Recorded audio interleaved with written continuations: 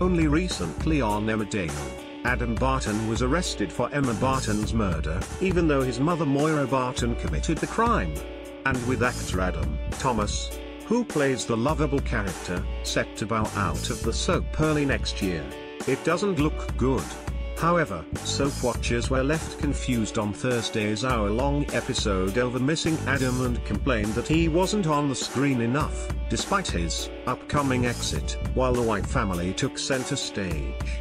Taking to Twitter, viewers shared their thoughts and concern for the character.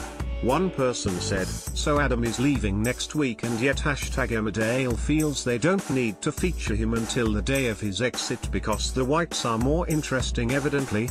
A different user complained, "The amount of White content tonight plus the lack of Adam content is just ludicrous. #Emmerdale," while another account added, "Can I ask a question? Why the hell is Adam not on screen? Even in his last few weeks they aren't giving him the screen time he deserves." #Emmerdale. However, the majority of soap watchers were gripped by the dramatic episode as Lachlan White was finally exposed. The unhinged teenager pretended to be missing, with his family fearing he was dead, as he instead hid in the attic, spying on his relatives.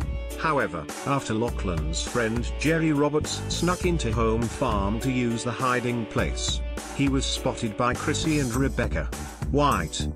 And after noticing spy holes into their bedrooms and home, it wasn't long until Jerry admitted it was actually Lachlan. But the teenager didn't react well to being confronted, and instead gave his mother Chrissy a chilling warning.